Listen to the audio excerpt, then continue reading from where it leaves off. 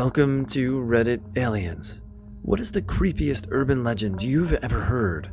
Please remember to like, share, and subscribe. Black-eyed children ringing your doorbell and asking for something to drink while looking at you with their abyssal eyes and suddenly vanishing, in combination with the story of serial killers who felt welcome in houses because the door wasn't locked, still gives me the chills. Tallybone was a story that had me messed up as a kid. An old, solitary man who lives alone and hunts for food was hungry. He cuts off a strange creature's tail and makes a stew with it.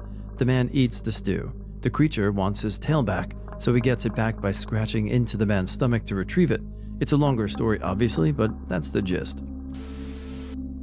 I believe people refer to them as stick Indians. Out in the deserty areas of the USA, there are roads that go insane distances with absolutely nothing nearby. No gas stations, no homes, just barren-ass land. Longest one I've been on, if I recall correctly, 76 miles, between a couple towns in Oklahoma. There was legit a sign that indicated no gas or rest stops next 76 miles. Many of them are much longer. The legend is that people traveling these roads, especially at night, will see people on the side of the road, 100 or more miles from anything. They look normal, wear normal clothes, except they're 9+ feet tall when you get close to them. A lot of truckers have reported seeing them in old threads on here. I think it's an uncanny valley thing. Totally normal environment with one normally insignificant detail, very out of place. Girl goes to a club with another female friend. They party through the night and she actually connects with a guy and ends up kissing him, making out. They exchange contacts, but he wants her to go to his place. He gets quite desperate and tries to convince her. Her female friend gets wind of it. Even though he seems alright, she urges they'll part ways for the time being since it's too late and they're all drunk. They leave the club and go to each other's places. The next morning, the girl doesn't feel quite well. While looking in the mirror, she also notices what looks like some form of rash or herpes around her mouth. She doesn't think much of it, but goes to the doctor anyways. The doctor isn't sure what it is exactly and suspects bacterial or viral infection. He takes a tiny sample from her skin and sends it to the lab. About a week later, the doctor calls and wants the girl to come visit him ASAP. He tells her the results are very suspicious, something only really seen from contact with corpses. They're both shocked. The girl tells the doctor about the guy she made out with at a club. After some additional research she did at home, she discovers the guy very recently got arrested on suspicion of killing a girl a couple of weeks ago. They found a dead girl's body at his home under his bed, lying there decomposing. I mean, that's a pretty good urban legend to tell your young kids when they're coming of age to start making out with strangers in public. But, I don't know about that one. Definitely the Goat Man, as told by Anasi. The Goat Man is already an urban legend, but that particular story or telling of an experience perfectly distills the horror of it. A being that infiltrates a small group seemingly effortlessly and without question, but so non-human, it only mimics speech without comprehension. Like an animal that has learned the trick of speaking, it rests in the uncanny valley of creatures. The Mexican Pet. A young woman from Southern California, while on a shopping trip to Tijuana, Mexico, noticed a cuddly canine squirming in the gutter. The animal was a tiny chihuahua struggling for its life, breathing heavily, shivering, barely able to move. Heartbroken, she smuggled her new pet across the border and then struggled to help it regain its strength. The puppy refused to eat any food she offered, and she talked to it, cuddled it, and finally wrapped it in a small blanket and placed it beneath the covers on her bed to sleep beside her as through the night. She kept feeling it to make sure it was okay. In the morning, the tiny pet seemed sickly. She cuddled and kissed it all morning, but noticed weeping from its eyes, so she brought it to a nearby animal clinic. Handing the weakened animal to the vet on duty, she began to describe all the things she had done to help the tiny creature. The vet immediately asked the woman where they had acquired their pet. Learning about her trip, he informed the woman that she had adopted not a chihuahua, but a rabid Mexican river rat. I copied and pasted from an online source and modified it to be the way I first remembered reading it. Well, no good deed goes unpunished. The real question is, do you think Karen kept the rat? We have a local urban legend that I heard of recently. A creek that runs through the south side of the country was once a hanging ground for disobedient slaves. The bodies were then cut down and let go in the creek. Children of said slaves were left in the woods to die or were drowned. It's said now that if you go down there, you hear the screams of the dead or a baby crying for its mother. Hunters, white men in particular, are scared to go down into the trek of the woods because of said spirits. My coworker told me that he was near the area once with his dogs chasing rabbits, and suddenly a dense fog rolled in. He started hearing screaming and noped out of there as his dogs all turned tail and ran back to his truck. My wife grew up in St. Joseph, Michigan. On the outskirts of town was a long, creepy tunnel that ran under the highway. It was said that once you crossed the other side of the tunnel, you entered Melonhead territory. Melonheads were deformed people who would find your car, beat it with clubs, and drag you screaming into the dark, dense woods. Scared the shit out of her as a little girl when her older brother took her friend for a ride there. She took me once, and I agree it had a very ominous feel, but by then had mostly been converted to high-end housing. Still an interesting story though.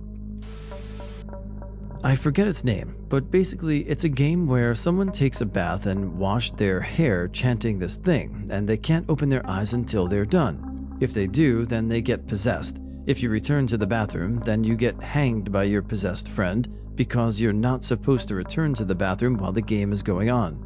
There are other rules that I don't remember since I haven't talked about this urban legend for about 2 years, but it's one of the creepiest ones I know, since even if you kill your possessed friend, the spirit won't leave until everyone involved in the game is dead.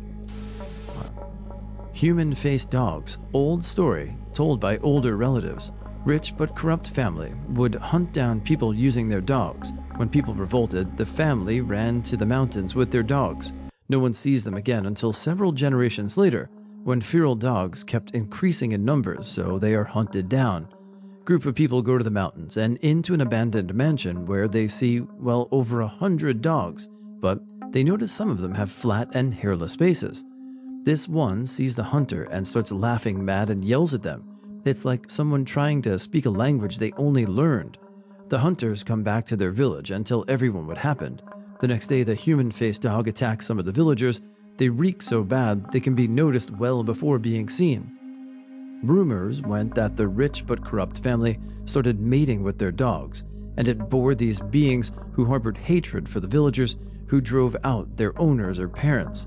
Though a lot of them were killed, they didn't all perish. Some say they stay in the mountains to live their own lives or taking their time for revenge.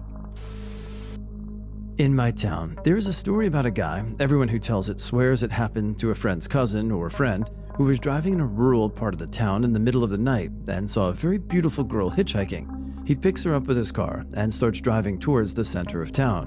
While they're driving, there he tries to start a conversation to get to know her. She never responds. When they reach the center of town, she looks at him and says, "I would have taken you with me if only you didn't have that in the dash cabinet," and leaves.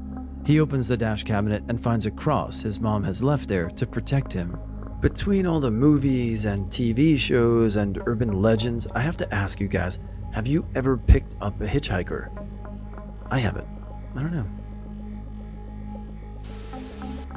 4 comments in this thread mentioning Kuchisake Onna, but the teka teka in terms of Japanese urban legends scares the shit out of me more the first time I read about her.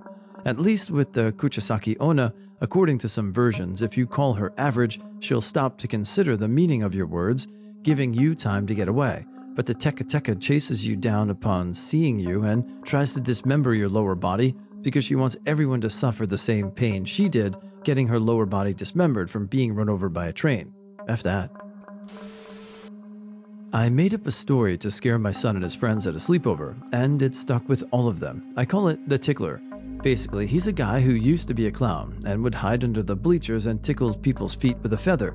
Then a fire happens at a show, and he wasn't able to get out from under the bleachers since his big clown shoes got stuck.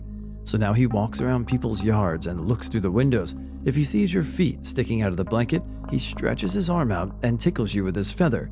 If you wake up and make eye contact, he breaks into your house and kidnaps you to become one of his acts at his circus. I know this guy who claims that he was 10, he went to Wonderland, a crappy amusement park in Amarillo, Texas, and onto the haunted house ride when it first opened. It terrified the shit out of him. One thing that stood out was a scythe-swinging scarecrow with a pumpkin head. He got so scared his parents took him and left him to be there by himself while they went back to have fun. He went to bed, and his bed was right next to a window that faced his neighbor's driveway. He could see something at the end of the driveway, and he got scared and buried his face into his pillow. Then after a while looked up, and there was the same scarecrow tapping on the glass. He dived under the bed and put on his cassette player with the Hercules soundtrack. Since then, he's been terrified of scarecrows and spent his entire youth sleeping beneath his bed. That guy was me.